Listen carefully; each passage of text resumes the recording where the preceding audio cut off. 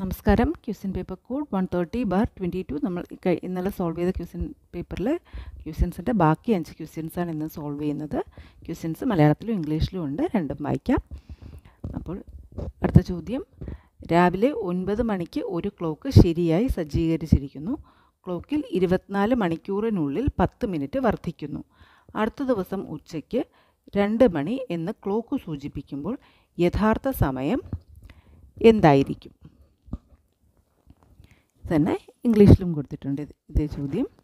A clock is set right at 9 AM. The clock gains 10 minutes in 24 hours. What will be the true time when the clock indicates 2 PM on the following day? അപ്പോൾ ഇവിടെ 24 മണിക്കൂറിൽ 10 minute വർദ്ധിക്കുന്നു. 10 minute വർദ്ധിക്കുന്നു, increase ചെയ്യുന്നു. അപ്പോൾ തൊട്ടടുത്ത ദിവസം 9 മണിക്ക്,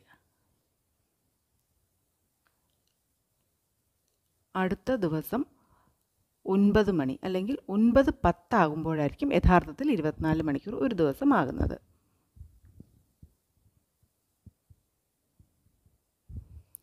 അടുത്ത ദിവസം 9:10 അപ്പോഴായിരിക്കും 24 മണിക്കൂർ കംപ്ലീറ്റ് ആകുന്നത്. അപ്പോൾ ക്ലോക്കിലെ സമയം 9:10 എന്നായിരിക്കും ഈ ക്ലോക്കിൽ കാണിക്കുന്നത്. അതായത് 24 മണിക്കൂറും അതിൻ്റെ കൂടെ ഒരു 10 മിനിറ്റ് എന്ന് പറഞ്ഞാൽ 10/60 hours മണിക്കൂറിലേക്ക് തന്നെ കൺവേർട്ട് ചെയ്യുകയാണ്. അപ്പം 24 + 1/6 624 to 145/6 hours ആയിരിക്കും. അപ്പോൾ 24 മണിക്കൂർ എന്ന് പറയുമ്പോഴത്തേക്ക് ഈ ക്ലോക്കിൽ 145/6 hours ആയിരിക്കും ആയിട്ടുണ്ടാവുക. നമുക്ക് ഈ രീതിയിൽ തന്നെ ചെയ്യാം. 145/6 hours ആയിട്ടുണ്ടാവും നമ്മുടെ ഈ ക്ലോക്കിൽ. ഇനി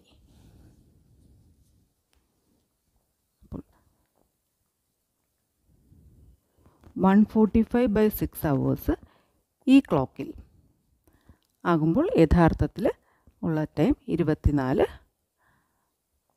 മണിക്കൂറുകൾ. അതാണ് യഥാർത്ഥ റൈറ്റ് ടൈം എന്ന് പറയുന്നത്. ഈ ക്ലോക്കിൽ അത്രയും മണിക്കൂർ 145/6 hours ആകുമ്പോൾ ഇത് റൈറ്റ് ആയിട്ടുള്ളത് ഇത് ക്ലോക്കിലെ.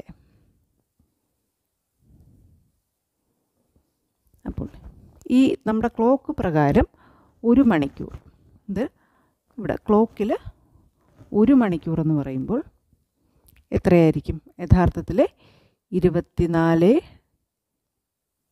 ഡിവൈഡഡ് ബൈ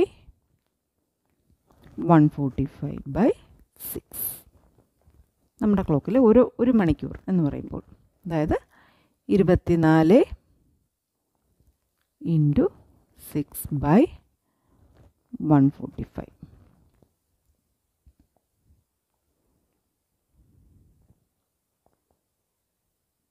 ഇനി 9 മണി മുതൽ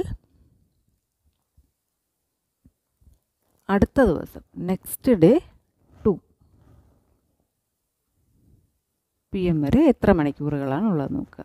അപ്പോൾ ഈ 24 hours + 9, 10, 11, 12, 1, 2, 5 hours, അതായത് 29 മണിക്കൂറുകളുണ്ട്. വരെ 29 മണിക്കൂറുകളുണ്ട്.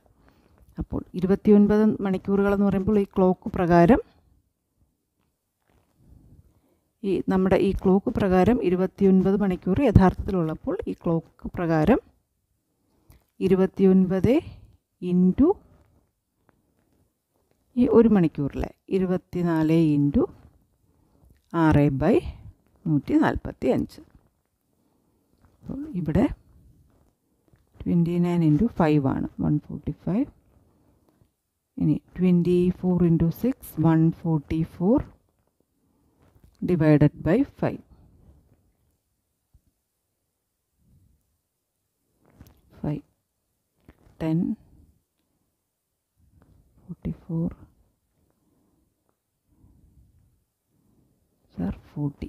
അപ്പോൾ 20 ക്ലോക്ക് യഥാർത്ഥത്തിൽ അത് 28 and 4/5 hours ആയിരിക്കും യഥാർത്ഥത്തിൽ.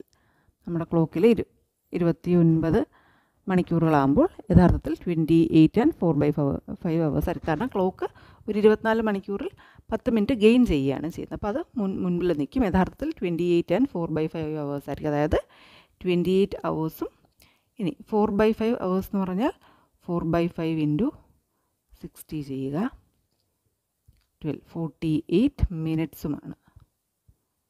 4/5 hours എന്ന് പറഞ്ഞാൽ 28 hours 48 മിനിറ്റ്, അതായത് 1 മണിയും 48 മിനിറ്റും.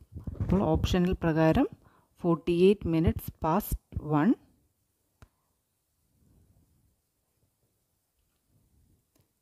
ഇംഗ്ലീഷിലെയും മലയാളത്തിലെയും നോക്കാം. 48 minutes past 1 ഓപ്ഷൻ എ. അതിൽ 1 മണിക്കൂർ 48 മിനിറ്റ് അതായിരിക്കും യഥാർത്ഥ സമയം. ക്ലോക്കിലത് 2 മണിയാകുമ്പോൾ. ഇനി അടുത്ത, അപ്പോൾ ഇവിടെ 1 മണിക്കൂർ 48 മിനിറ്റ് എന്നുള്ളതാണ് ഉത്തരം. 48 minutes past 1 ഓപ്ഷൻ എ. ഇനി അടുത്ത ചോദ്യം, drill, bore, sieve, Swift. Word meaning വെച്ച് തന്നെ പറയാം. ഓപ്ഷൻ സി സിഫ്റ്റ് ആണ്. ആൻസർ സിഫ്റ്റ് ആണ്.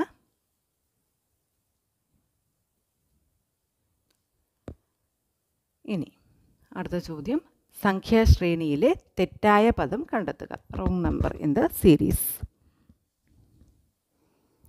8, 14, 26, 48, 98, 194, 386. അപ്പോൾ ഇവിടെ 8 × 2 -2 അതാണ് 14. 16 - 2. ഇനി 14 × 2 28 - 2 26. 26 × 2 52 - 2 50 ആണ് വരേണ്ടത്. പക്ഷേ ഇവിടെ 48 ആണ് കൊടുത്തിരിക്കുന്നത്. അപ്പോൾ ഇത് ഇനി അടുത്ത കണ്ടീഷൻ നോക്കാം. 50 ആണെങ്കിൽ 50 × 2 -2 98. കറക്റ്റാണ്. 100 - 2 98. 98 × 2 196 - 2 194 തന്നെയാണ് അടുത്തത്. -2 194. അടുത്തത് 194 × 2 388 - 2 386. അപ്പോൾ ഇവിടെ തെറ്റായിട്ട് കൊടുത്തിരിക്കുന്നത് ഈ 48 ആണ്. തെറ്റായിട്ട് കൊടുത്തിരിക്കുന്നത് ചുരുക്കുന്നത് തെറ്റായിട്ട് കൊടുത്തിരിക്കുന്നതാണ് 48. ആൻസർ ഓപ്ഷൻ ബി 48 ആണ് തെറ്റായി കൊടുത്തിരിക്കുന്നത്. അടുത്ത ചോദ്യം, രവി വടക്കോട്ട് 9 കിലോമീറ്റർ നടന്നു. അവിടെ നിന്ന് തെക്കോട്ട് 5 കിലോമീറ്റർ നടന്നു. പിന്നെ അവൻ കിഴക്കോട്ട് 3 കിലോമീറ്റർ നടക്കുന്നു. അവൻ്റെ ആരംഭ പോയിൻറ്റുമായി ബന്ധപ്പെട്ട് അവൻ എത്ര അകലെയാണ്? ഏത് ദിശയിലാണ്? അപ്പോൾ ഇത്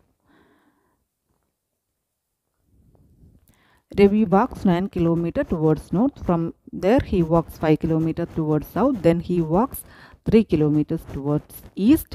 How far and in which direction is he with reference to his starting point? അപ്പോൾ ഇവിടെ സ്റ്റാർട്ടിംഗ് പോയിൻ്റ് ഇവിടെ നിന്നും 9 കിലോമീറ്റർ നോർത്തിലേക്ക് പോയി. അവിടെ നിന്നും തിരിച്ച് സൗത്തിലേക്ക് 5 ഇവിടെ ഒരു 5 കിലോമീറ്റർ വന്നു. അപ്പോൾ ബാക്കി ഇതെന്ന് പറയുന്നത് എത്ര? ഇപ്പോൾ ഇവിടെയാണ് നിൽക്കുന്നതെങ്കിൽ ഇതെന്ന് പറയുന്നത് ഇതിന് പാരലലാണല്ലോ ഇതേ ദൂരം. ഇത് ബാക്കി ഇത് 4 കിലോമീറ്റർ ഉണ്ടാവും.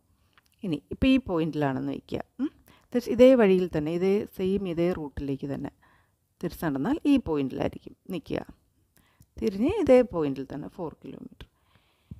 ഇനി ഇവിടെ നിന്നും 3 കിലോമീറ്റർ ഈസ്റ്റ് എന്ന് പറയുമ്പോൾ ഇങ്ങോട്ടേക്ക് 3 ഇങ്ങോട്ട് 4 3. അപ്പോൾ ഇവിടെയാണ് ഇപ്പം നിൽക്കുന്നത്. ഫൈനൽ ഇവിടെയാണ് നിൽക്കുന്നത്. അപ്പോൾ ഇതാണ് നമുക്കിതറിയാം. √4² + 3²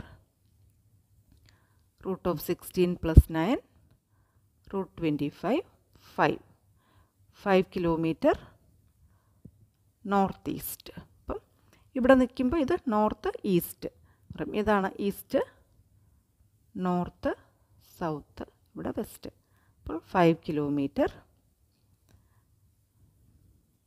നോർത്ത് ഈസ്റ്റ്, 5 കിലോമീറ്റർ വടക്ക് കിഴക്ക്.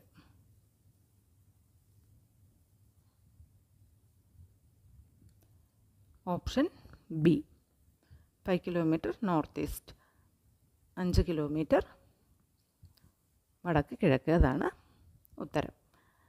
അടുത്ത ചോദ്യം, 2005 മാർച്ച് 10 വെള്ളിയാഴ്ചയാണെങ്കിൽ 2004 മാർച്ച് 10 ആഴ്ചയിലെ ഏത് ദിവസമായിരിക്കും? മലയാളവും ഇംഗ്ലീഷും രണ്ടും സെയിം തന്നെ. 10th March 2000 falls on Friday. What day of the week was it on 10th March 2004? അപ്പോൾ 2005 വർഷം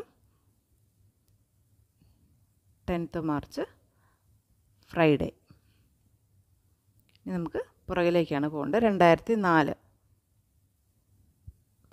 ഇതേ തീയതി തന്നെയാണ്. 10th മാർച്ച് എന്ന് പറയുമ്പം നമുക്കറിയാം 2004 എന്ന് പറയുന്ന ഒരു ലീപ്പ് ഇയർ ആണ്, അതിവർഷമാണ് 2004. അപ്പോൾ 2 അതിവർഷമായത് തന്നെ 2 ഓഡ് ഡേയ്സ് ഉണ്ടായിരിക്കും. അപ്പോൾ ഇവിടുന്ന് -2 ചെയ്യുക, വെനസ്ഡേ ബുധനാഴ്ച. അപ്പോൾ അതിൻ്റെ കൂടെ 2 ദിവസം കൂടെ കൂട്ടിയായിരിക്കുമല്ലോ തൊട്ടടുത്ത വർഷം വരുന്നത്. അപ്പോൾ ഉത്തരം വെനസ്ഡേ, ബുധനാഴ്ച. ആൻസർ ഓപ്ഷൻ സി, വെനസ്ഡേ, ബുധനാഴ്ച. അപ്പോൾ ഇത്രയുമാണ് ഈ ചോദ്യപേപ്പറിലെ മാത്സ് ചോദ്യങ്ങളും ഉത്തരങ്ങളും. അതിൻ്റെ പാർട്ട് 1 ഇന്നലെ ചെയ്തതിൻ്റെ ലിങ്കും ഡിസ്ക്രിപ്ഷനിൽ കൊടുക്കാം. ഉപകാരപ്രദമായി തോന്നിയിട്ടുണ്ടെങ്കിൽ ലൈക്ക് ചെയ്യുക, ഷെയർ ചെയ്യുക, സബ്സ്ക്രൈബ് ചെയ്യുക. നിങ്ങളുടെ അഭിപ്രായം കമൻറ്റ് ബോക്സ് വഴി അറിയിക്കുക. അടുത്ത ക്ലാസ്സിൽ വീണ്ടും കാണാം. Thank you.